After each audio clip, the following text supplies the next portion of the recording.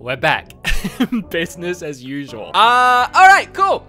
Very exciting. I'm very excited. E3 2020 was canceled thanks to, well, a lot of things.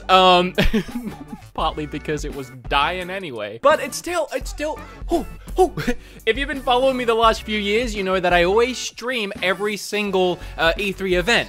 All the live events, I react to them live myself, and the entire, like, 4 or 5 days of E3 ends up being me not sleeping, streaming non-stop, and creating, like, 4 or 5 individual videos around that. It's usually a very exciting time that we don't get this year, kind of, but we also kind of do.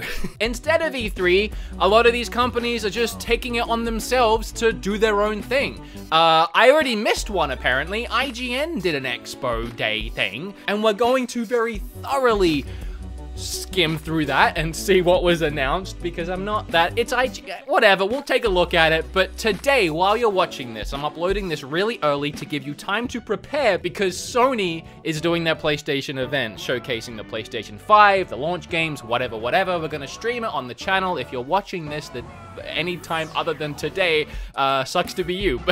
But I hope you join me for that, and then once we're done streaming the PlayStation event, I'm gonna hop over to Twitch, where we've been pumping weekly streams, and we'll have like a little after party, a little shindig. All right, whatever. I don't know. I rambled too much before this video even began. Oh gosh, if you're still here, hey, cool, thanks. First up, let's talk games coming to Switch this month. There isn't many, and I don't even know what half of them are.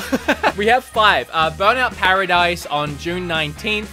Ninjala, we're excited for that, right?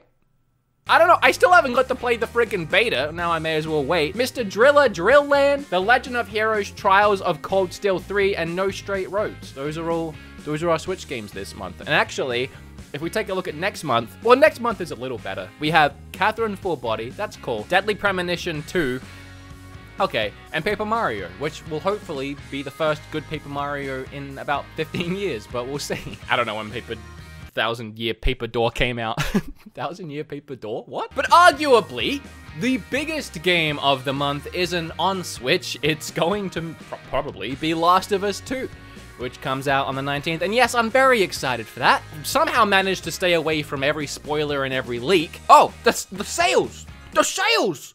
That's what's next. I was gonna say, what am I doing now? So yeah, I woke up this morning to my sub feed blown up with eShop Summer Sale.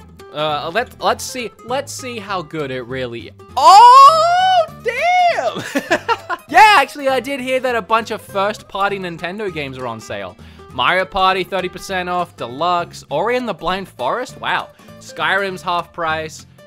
Oh, if you haven't played Dragon Quest, you don't know what you're missing. Oh, Builders 2! Astral Chains 20. Man, this is all like the good ones. This is a good 75% off the bundle, the gold edition of Mario and Rabbids. Kirby Star Allies, Diablo, Snack Dungeon, low-key, my secret addiction. I've been meaning to make that video, actually, because I love that game. Check it out. Great deals. We'll go to the Great Deals tab and see. There's 1,150 games on sale. Oh, gosh dang. If there isn't something here you want to play, you're being difficult. Wow, okay. Well, first off, I already see one I'm going to buy, because I had my eye on this one. It's only $6, and I was umming and ahhing about it, but, I mean, $2. Come on. I hate whenever you buy a game. All right, it doesn't matter right now because I'm at the top, but whenever you buy a game and back out, it sends you to the top of the list again. Oh, wow. I don't know what that game is, but it's down to $1 from 30. This is like literally me. Oh, no, I don't want that. Literally me researching an eShop video. Oh, Moonlighter, 60% off. That's a good one. I have that. Oh, Ni no Kuni, 60% off. Whoa. That's a good one. 20 bucks for Ni no Kuni. Come on. Whoa, we could be here all day because there's like 1,000 games. Oh, Bastion is such a fantastic game. I think I already have it, actually. I think I have it digitally on my Switch Lite, but I'll buy that again. Like, I don't care. That is such a good... Oh, no! This is what I mean! I was like 30 pages down the eShop and it boots you back to the start. All right, whatever. I've been sat here for a while looking at these things anyway. Go to your... Trust me. There's so many good deals. There might even be more that we didn't see because I already had the game and it won't tell you that the game's on sale if you already have it. So go check it out. Oh! It's a massive sale. I really like seeing Nintendo discount their first-party games. Yeah, whatever, check it out. Also, if you're like, it's not, there's no sale in my country. It's really easy to actually make a US account just for the eShop. I have an Australian account, a Mexican account, a Japanese account.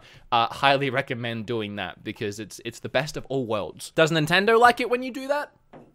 I can't imagine they'd have a problem, but I can't imagine I'd care anymore. Ladies and gentlemen, last time I made one of these, at about the midway point through the video, we gave a little shout out to a channel that I was enjoying. Today, I'm gonna do it again. I'd like to shout out Player Essence. OJ, he's become a friend of mine. I hope he would say the same. We've had one conversation on Twitter about Xenoblade, but it was a very nice conversation. We were also on the Spawncast together the other night.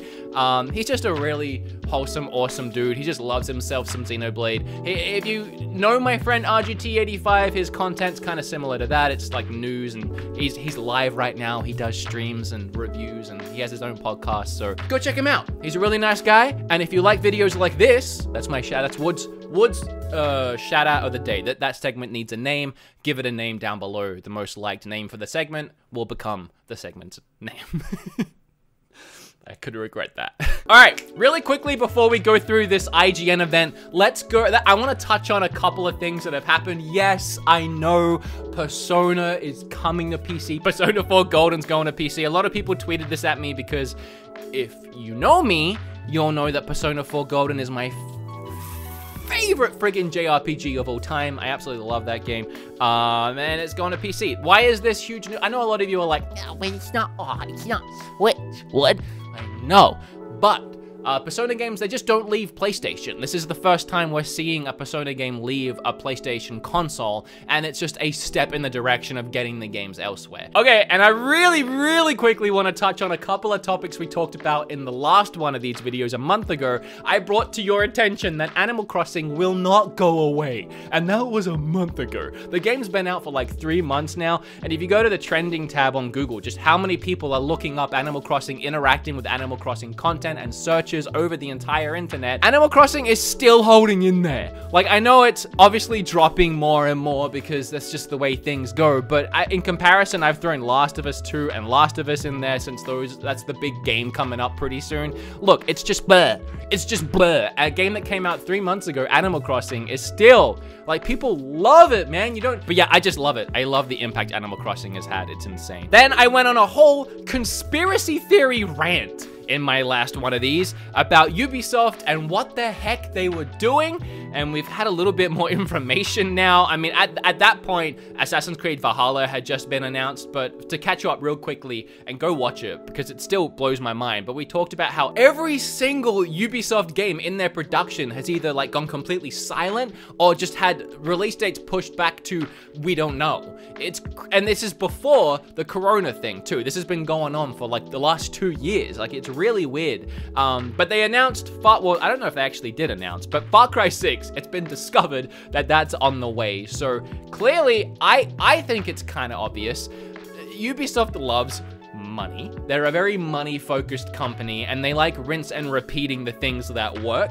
And I think all their ambitious projects like Skull and Bones, which, you know, let's face it, I'm excited. It's probably not gonna do that well, so it probably took a backseat to a game like Far Cry 6 that they know is just going to sell. So that's a little bit of an answer as to where their focus has been. Let's take a look at this IGN event that I didn't get a chance to react to. I like how immediately we're 5 minutes in and I'm already seeing people just putting Fs in the chat. I'm sure this event was very exciting.